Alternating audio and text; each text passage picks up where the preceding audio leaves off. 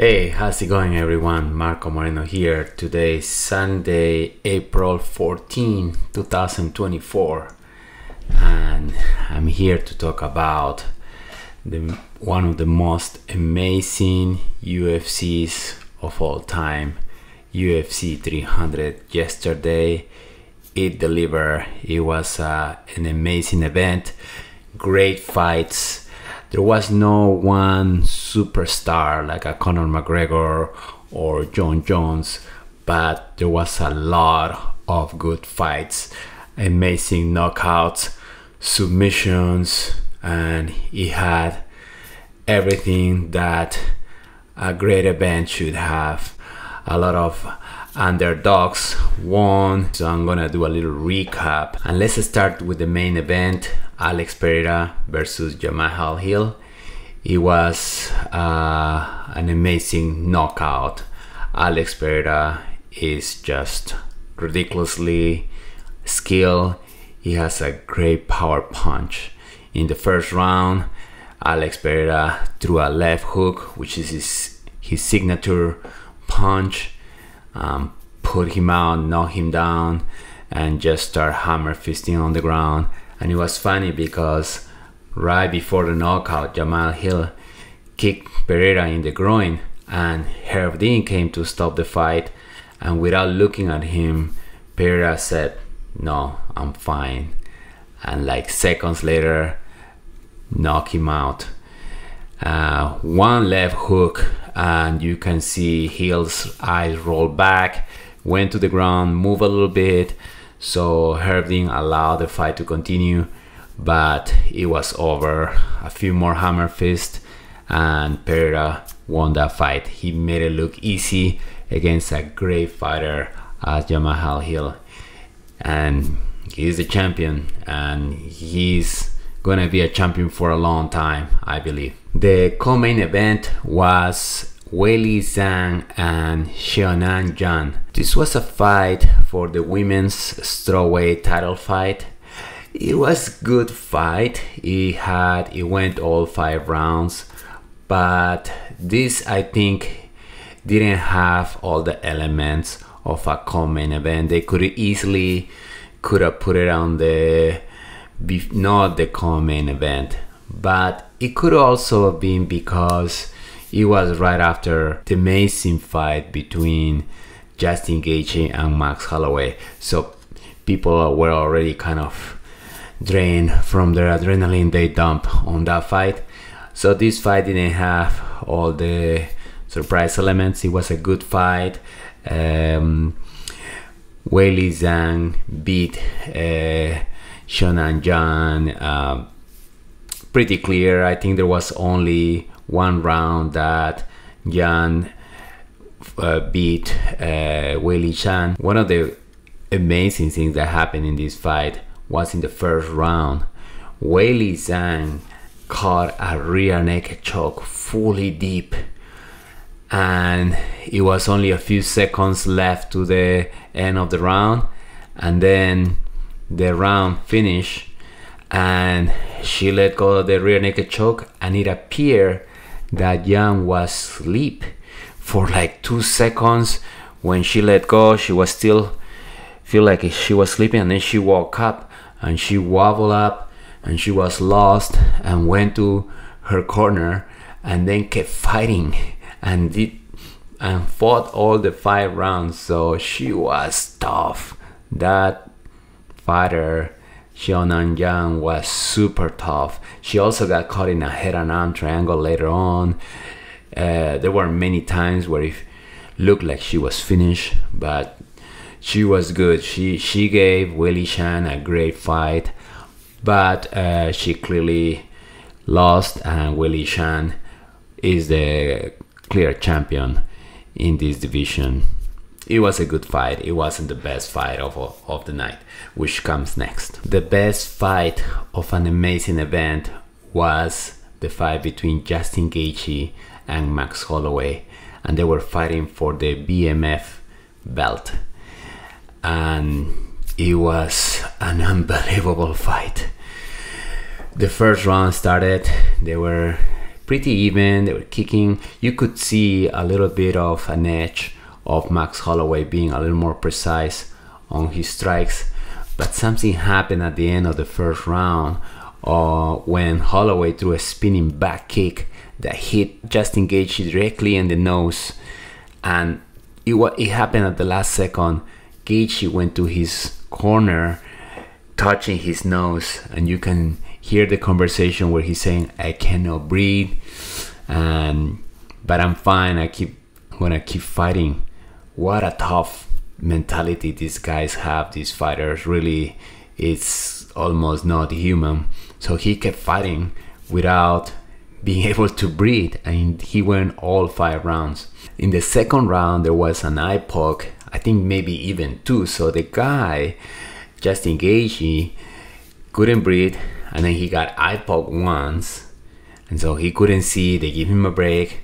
They kept fighting. A minute later, he got a second eye poke. So it was a terrible night for Justin Gaethje, but he recovered on the 3rd round. In my opinion, he lost the 2nd and 3rd round, but the 4th round he came back.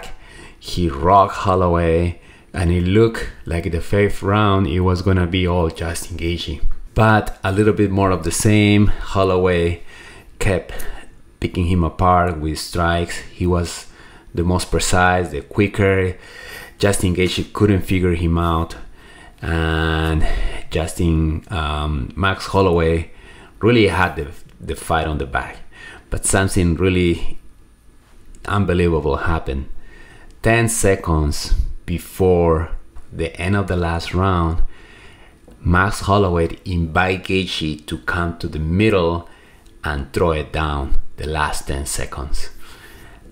He had the fight already won. He could have just let the 10 seconds pass, and he could have just won his fight, and that's it. And I've seen fighters doing this, and the fans love it. Sometimes they get the fight of the night because those last few seconds they just forget about technique, forget about strategy, forget about everything, and they give the fans what fans like, right? A festival of punches, just like a street brawl. They cut in the middle and they start punching, and Gaethje took the invitation.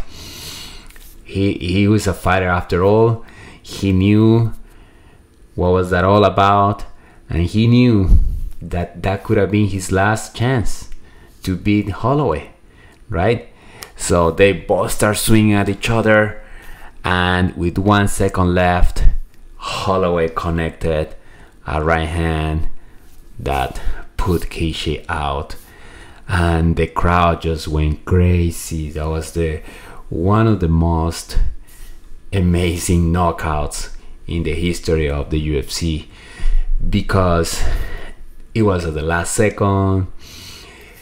Holloway was the underdog. Everybody believed that Gaethje, including me, that Gaethje was gonna beat Holloway because he was the heavier guy. It's always tough when light guys have to move up in weight, but also how much of a BMF Holloway is by doing that and pulling it off at the last second. So he totally deserved it. I think he got like a $300,000 bonus, and he just showed that Holloway is a legend in the sport. With this fight, he cemented his legacy. He's one of the best ever, and the guy is just unbelievable. He had already a great career, and he had the trilogy with Volkanovski was amazing. But with this belt, I think the legacy, the name of Max Holloway is just gonna skyrocket to Hall of Fame UFC 100%. For those interested in mastering Jiu-Jitsu, stop trying to learn random techniques in a disorganized way. You're making it harder than it should be. Check out Mastery Jiu-Jitsu Online, where we have a comprehensive curriculum that will help you learn Jiu-Jitsu from zero to mastery in a systematic way. We have free sample lessons and special discounts. Mastery Jiu-Jitsu Online. Check it out. Another fight was Charles Oliveira versus Arman Tsarukyan. It was a great fight. It was a very close fight. I was rooting for Oliveira, and I think everybody was rooting for Oliveira. He's a great fighter, the Bronx, and he had a great career, and he did it great. So the fight started first round. He got a guillotine, tight guillotine on, I still cannot pronounce his last name, Tsarukyan. Tight guillotine from standing jump guard. Oh, he got it from the turtle. He got it from the turtle, then he stood up, then he jump guard. And then he was pushing with the legs like you're supposed to finish a guillotine. And the shorts of Tsarukyan start sliding off. And if you don't have that friction to push, then you lose a little bit the power of the guillotine. So that helped Tsarukyan when his shorts almost came off. Luckily he had underwear. But then they roll, and then he had the guillotine from the mount, which is also a tough guillotine. And just like Volkanovski did with Brian Ortega, he shook him off, pushed the legs, kind of dolphin his legs, and was able to escape the guillotine. Oliveira stayed on top, punched him, then he got rolled and started working on the guard, but he clearly won that round. The second round, it was all Tsarukyan. He took Oliveira down and really punished him from inside the guard. The funny thing is that at the last second, maybe last 5 seconds, Oliveira actually sank in a triangle. So you give it 10 more seconds, and I think Oliveira would have finished that triangle because it was deep. But the time ran out, second round, and then they went to the third round. And the third round was interesting because Tsarukyan took Oliveira down again, started kind of elbow him from the top, I think side mounted him. But with maybe a minute left, Oliveira escaped, and with a few seconds left, he sinked in the arse choke with only like 10 seconds left. And at one point, it looked like Tsarukyan's body went limp. So everybody thought he went to sleep, right? He lost consciousness. But the referee was there, they were checking. He kept squeezing the guillotine, and the time ran out. When he let go, Tsarukyan just got up. So maybe he went to sleep and came back, woke up again, or maybe he never went to sleep and he just went flat as a defense. But the decision went to Tsarukyan. He beat Charles Oliveira. A lot of people think that Oliveira should have won that fight because of the submissions, but it was a close fight, and the judges decided to give it to Tsarukyan. So great fighter, great fight, very close, and unfortunately Oliveira lost. So we'll see what comes next for him. Bo Nickal versus Cody Brundage. It was a good fight. Brundage gave him a very good like wrestling defense, especially the first round. But you could tell like Bo Nickal is just a superior wrestler, and he's just a force of nature. Bo Nickal just dominated him first round, and the second round he took him down again, and at one point sinked on the rear naked choke and finished. So Bo Nickal continues his rise to the top of his division, and he's just a very exciting fighter to watch, an amazing elite wrestler, and we're keeping an eye on him. Jiří Prochazka versus Alexander Rakic. Yeah, it was a good fight. Prochazka dominated first round, second round. At one point he dropped him and just started punching ground and pound the ground, and the referee had to go and stop. So it was a great win for Prochazka.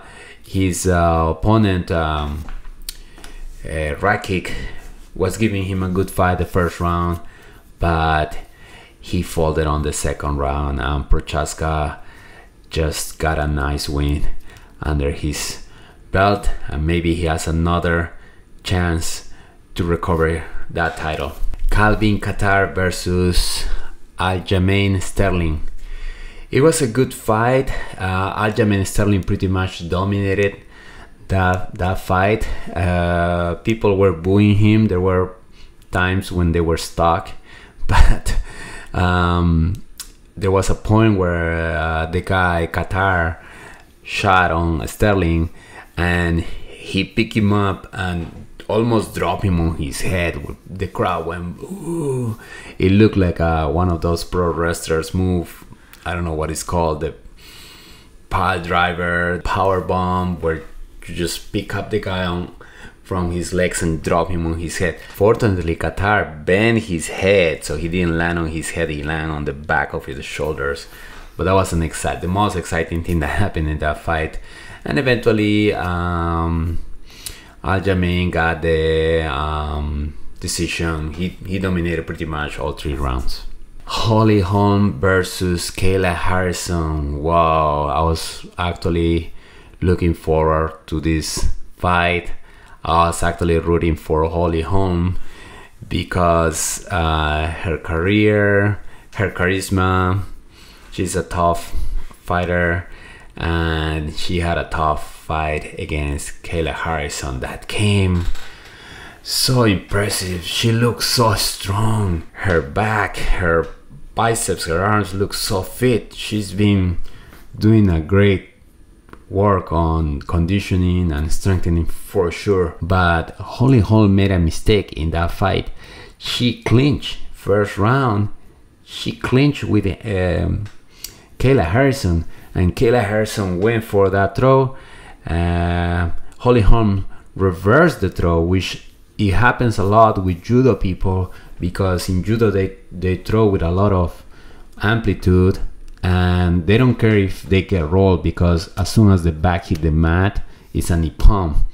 But in UFC or Jiu-Jitsu, the match continues. So Kayla Harrison got rolled and Holm got on top, so you will think like, oh man, Holm on top, but Kayla just was so strong, got back up on her feet, and then Holm tried to he kept the clinch and tried to use like a hook takedown on the judo Olympic champion, and it didn't work for her. She ended up on the bottom.